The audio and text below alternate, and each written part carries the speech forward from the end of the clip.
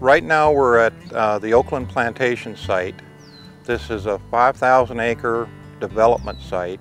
This development will include an industrial park, commercial and retail facilities, as well as residential subdivisions.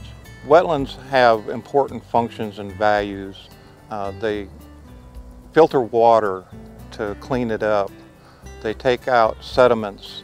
The wetlands also retain floodwaters, and there's important biological communities and a lot of diversity in a wetland.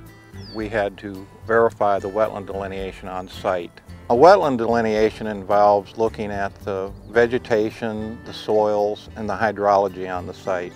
We take a soil sample and examine the soil profile and look at the colors of the soil in that profile to do a determination of whether or not it's a hydric soil. Wetland delineations are done for anyone who is planning to work in wetlands or along streams. That includes private individuals, developers, government facilities, and military installations. One of the things that really drew me to this job was I like working with individuals. I like going out on their property and helping them to work around what they want and really what they can do on the permitting process, and try to help them understand the mitigation process and try to reduce the impacts their proposed project will have on the environment. And one of the main reasons I chose this job and really stuck with it is because it's really a combination of office work and field work. And I'm a hunter, fisherman, so I love the outdoors, and this gives me really a chance to be outdoors and still do my job.